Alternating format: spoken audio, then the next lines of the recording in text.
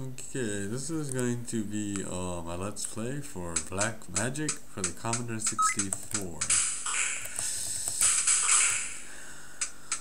This, kind of hard to pin down what my very favorite Commodore 64 game was, but this is, it's in the top 5 at least.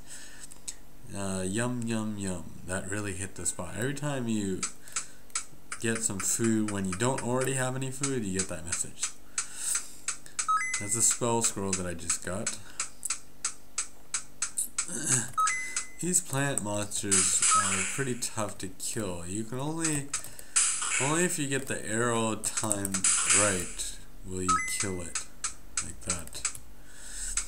Get these arrows there. There's a box of arrows.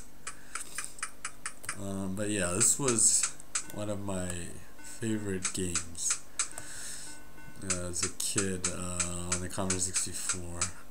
I thought the graphics were really good compared to like other Commodore 64 games and whatnot. That thing that I just accidentally hit was a troll, which is pretty annoying, but sometimes he can be really nice, because if you have food and he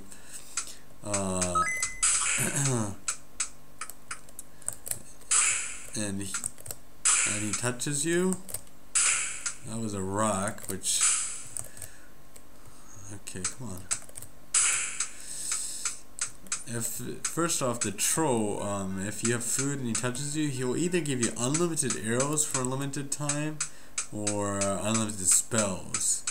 So at the right time, it could be really helpful. Unfortunately, I could use some unlimited arrows right now because I just ran out of arrows. I'm going to try to see if I can blink over to the other side. Wasting spells, but don't have any more arrows. Okay, there you go. Made it across. That was annoying. But let's go. This game depends on beating it depends on luck in a lot of ways. Shit. Luck as in what variety of items are lying around in the level, because it's random. Every time I play this game, spell scrolls, the foods, and the arrow boxes will always be in different places, and there'll be a varying amounts of each type of item as well. So even though when I was a kid I played the hell out of this game, I loved it a lot, I beat it so many times, when I was doing my test plays of the game, I died a lot. I didn't get all the way through the game. And I was having problems with servers having, now I have unlimited arrows.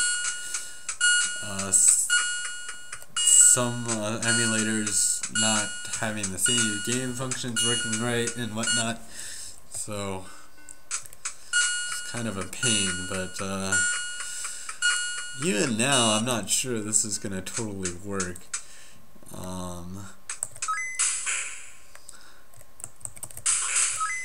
When I finally figured out a way to get this game to work for a Let's Play, then I tried recording it, and Hypercam doesn't work well with the other emulator I work. It slows everything down too much, and the sound goes crazy, so try not to get hit by that thing.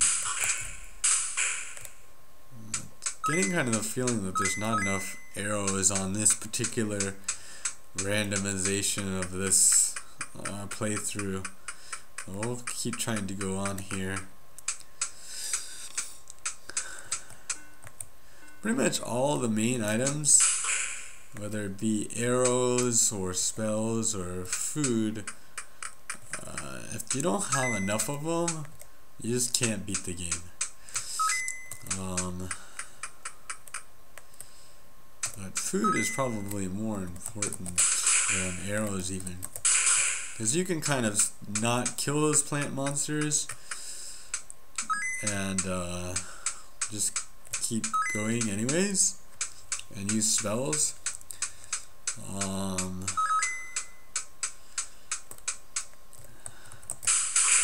Food you definitely need.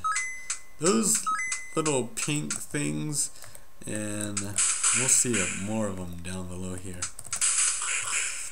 See all these little pink things? Get 2 more scrolls, spell scrolls. These little pink guys and the white blinking things.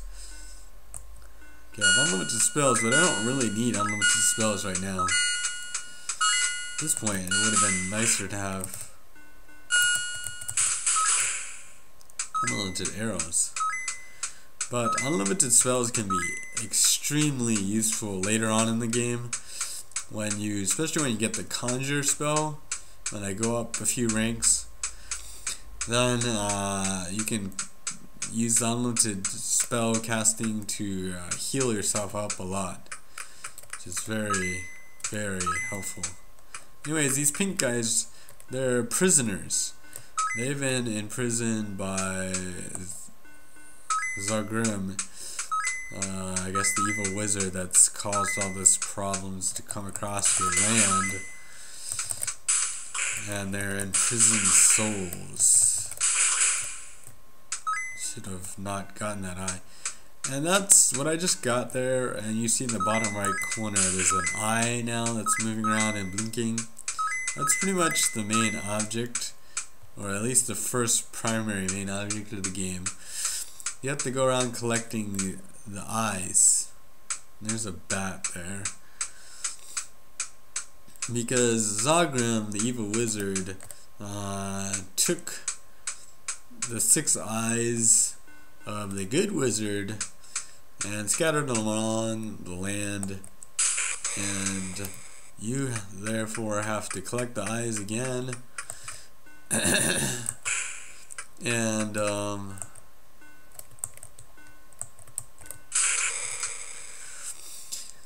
And then you can then go on to defeating Zagrim. But you first have to get the eyes before you could do anything. Because you can't even, there's basically 2 maps to this game, and you can't get into the second map until you get all the eyes.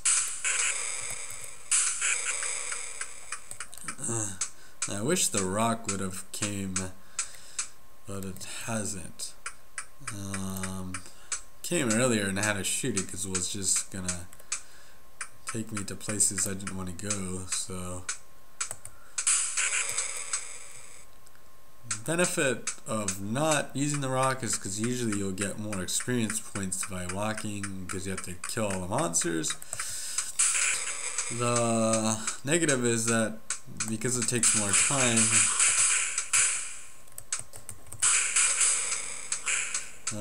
you run out of health and food and all that kind of stuff. So we'll see how it goes here. The rock's still not coming around. The troll keeps coming around a lot. And the way I'm doing this level, or the game in general as a whole, is pretty important. Like I said, I played this game a lot when I was a kid, and there was a really cool map that came with the game too. It was very helpful, very detailed. I used it a lot. And if you don't get the eyes in the correct order, the game will probably be impossible to beat. There might be other ways to do this, but I haven't really tried every single possible route.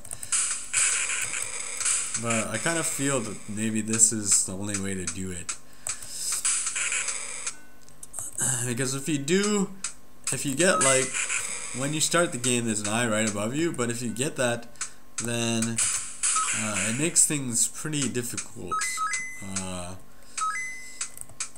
Okay, I'm gonna go ahead and end this video, but let me just say that yeah, it's if you get the first eye, every time you get an eye, more monsters come, and then harder monsters come, the more eyes you get, as you'll see later on.